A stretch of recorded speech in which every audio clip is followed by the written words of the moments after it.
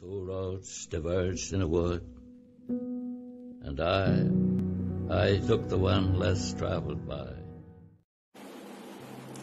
Half a life of years ago, when my feet fitted in their hoof tracks, I would challenge the wind for races against the hour, and thirsty for light I would throw nets for fleeting sunbeams.